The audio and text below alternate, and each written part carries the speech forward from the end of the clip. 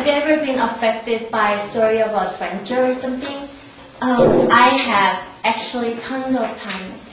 Whenever I look back to my adventurous childhood, I can smile.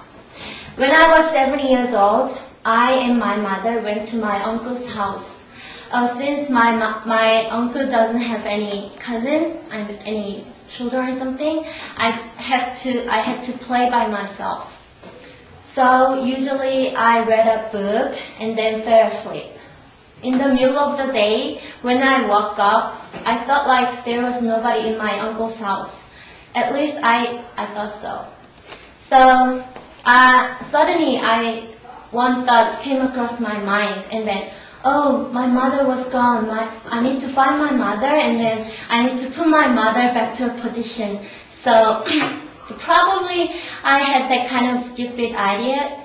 It's probably because I just read about the story, which is about one girl took a long journey to find her mother.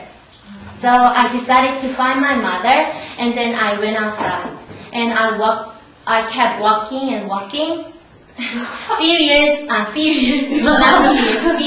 later, I was tired and I was hungry, and I totally freaked out of everything, and then I got totally lost. Fortunately, I met a police officer, and then he took me to police office. And I was sitting on his chair eating ice cream. At that time, my mother came into the police office. On seeing me, she was suddenly cried out loud, out of relief. Frankly speaking, I felt a little bit ashamed of my mother because she cried out loud in the public spaces. So anyway, I found my mother, and then my journey was ended like that.